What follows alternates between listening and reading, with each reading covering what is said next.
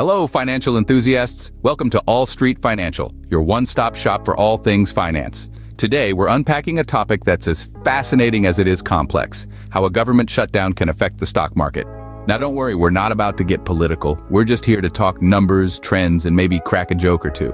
Because remember, in finance, as in life, it's not about the fall, but how you rise after it. So stay tuned as we dive deep into this intriguing subject.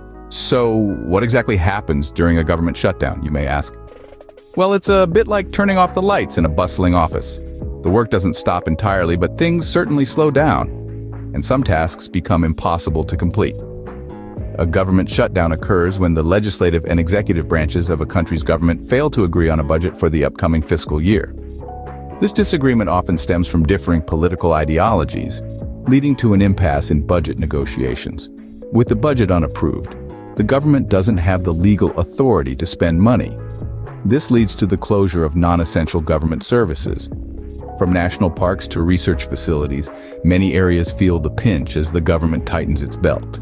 Now you might be thinking, but what about essential services like law enforcement or air traffic control? Well, these services continue to operate, albeit under strained conditions. Employees in these sectors are often required to work without immediate compensation, with the promise of back pay once the budget standoff is resolved. And here's a fun fact for you. Did you know that the term shutdown is a bit of a misnomer? Despite the name, not everything grinds to a halt. The government continues to function, albeit at a reduced capacity. It's more like a government slowdown, if you will. However, the longer a shutdown lasts, the more severe the consequences become. Economic growth can slow down, public services can face disruptions, and the nation's credit rating might even take a hit. But here's the kicker. While the general public bears the brunt of a government shutdown, the stock market can react in unexpected ways. It's a bit like a roller coaster ride, full of ups and downs, twists and turns. Now that we know what a government shutdown is, let's see how it impacts the stock market. And for that, my friends, you'll need to stick around for the next scene. So buckle up and prepare for a deep dive into the world of finance and economics. Imagine the government shuts down and the stock market, well, it gets a bit shaky. Now let's delve into the nitty-gritty of this scenario. When the government closes shop, the immediate and direct impact on the stock market can be somewhat uneven. But one thing is for sure, uncertainty starts to creep in. And if there's one thing the stock market doesn't take kindly to, it's uncertainty. So what happens? Well, investors, they start second-guessing their decisions. They're not sure if their investments are safe, if they'll see a return, or if they should just cut their losses and run. This jitteriness can lead to a softening of the market, and in some instances, even a full-blown sell-off. But it's not just about the immediate reactions. A government shutdown can have a ripple effect on the economy, which in turn impacts the stock market. You see, when the government shuts down, public services slow down, or in some cases stop completely. This can lead to delays in government spending, which can slow economic growth. And a slow economy, ladies and gents, isn't exactly a beacon for a thriving stock market. Now, let's take a step back in history. Remember the government shutdown in the United States back in 2013? It lasted more than 2 weeks. During that period, the S&P 500 experienced a dip, but rebounded quickly once the government reopened. But here's the kicker. The longer-term effect was a slowdown in GDP growth for that quarter. And that, my friends, is the crux of it. In the short term, the stock market may weather the storm of a government shutdown, but if that shutdown drags on, the delayed economic impact can lead to a more significant downturn in the market. It's kind of like eating a hot chili pepper. The initial bite might not be too bad, but give it some time, and you'll be reaching for a gallon of milk. The stock market and government shutdowns, not the best of friends, are they? But hey, this isn't just a US problem. Let's take a worldwide tour. Over in Europe, first world countries like Germany and France have also grappled with government shutdowns.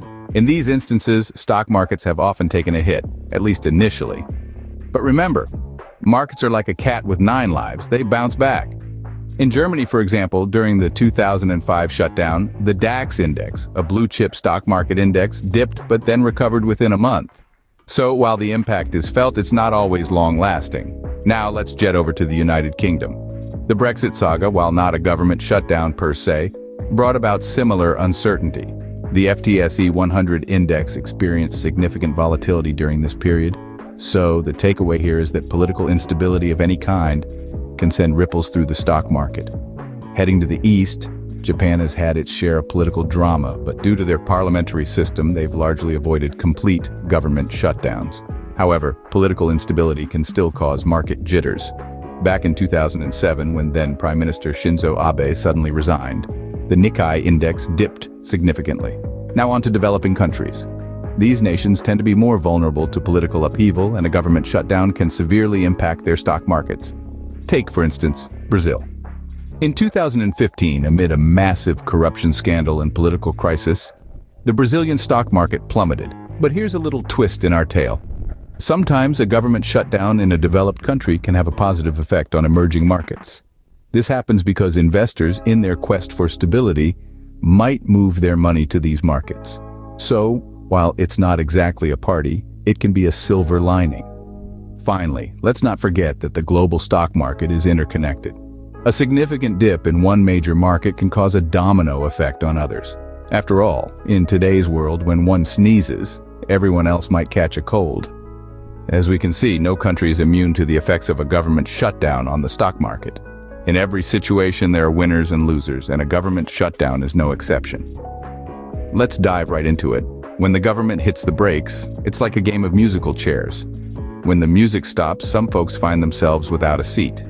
These are typically the small investors, who might not have the resources or the experience to navigate the stormy seas of a shutdown. It's like being caught in the rain without an umbrella.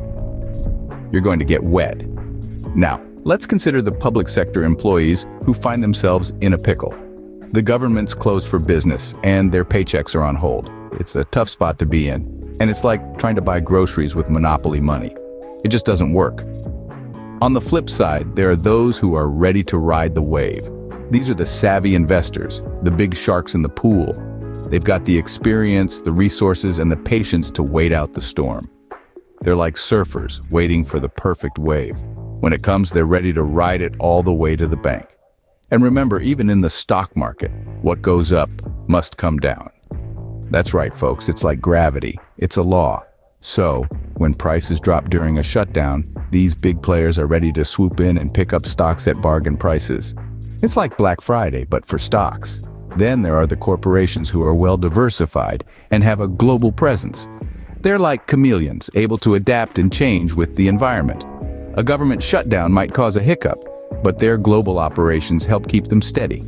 It's like having a boat with multiple oars. If one breaks, you've still got others to keep you moving. So, government shutdown. A boon for some, a bane for others. Just remember, it's all about being prepared and staying informed. Like a Boy Scout, always be ready. Because when the music stops, you want to make sure you got a chair.